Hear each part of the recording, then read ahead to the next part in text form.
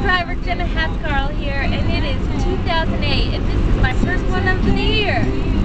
Now, today we will be discussing driving in the snow. I'm driving back to school. It's February 10th, my half birthday. So those of you that are smart can figure out what day is my real birthday. And it was just snowing a bit heavier than before. I don't know if you can see my windows are steamed. Now it's just turned into a rain, but it was sticking. And there were people driving without their headlights on. Now this, number one, is against the law to be driving out without your headlights on if you're using your windshield wipers. So it's snowing, so obviously you have your windshield wipers on, so therefore you are breaking the law.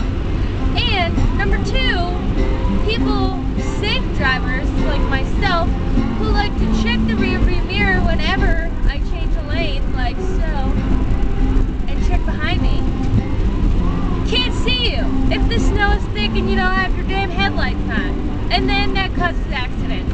So please be safe and use your headlights when it's raining, snowing, sleeting, I don't care. Whenever your windshield wipers on, use your headlights.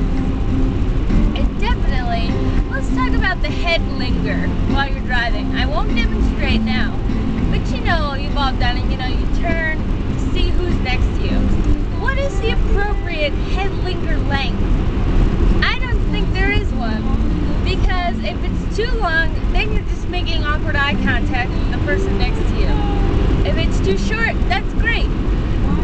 If you're being stared at by other people in the car next to you, like the passengers, the ones who aren't driving, then it's even more awkward for yourself. And then it gets even more awkward when they tell the driver to keep up with this girl. It's bad. It's bad news. Makes everyone awkward, and it makes you nervous, and then no one is focusing on their driving. And why do boys do it? I hate it. I hate it. They think they're being funny, they're not. They do it to everyone. So don't head linger.